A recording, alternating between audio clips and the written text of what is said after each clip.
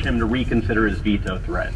We also call on Democrat leaders in the Senate to give our proposals a vote immediately in the name of fairness.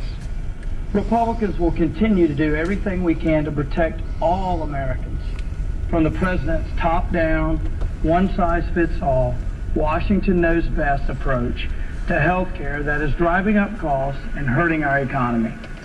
The story I recently heard from a 21-year-old Hispanic American who runs a small business in my district is becoming all too familiar. He currently employs 45 workers, and according to him, he's ready to hire 10 or 20 more. But he can't, because Obamacare makes him choose between new, higher insurance premiums or hefty fines. He said, quote, "The government should be my partner so I can help my employees prosper. I can help them more than the government, but I'm literally not able to," end quote. The whole thing's a train wreck, plain and simple. Bottom line, the sooner we can delay, dismantle, and repeal the president's health care law, the sooner we can get people back to work and focus on expanding opportunity for everyone. For now, thank you for listening. And thank you for speaking in support of fairness for all.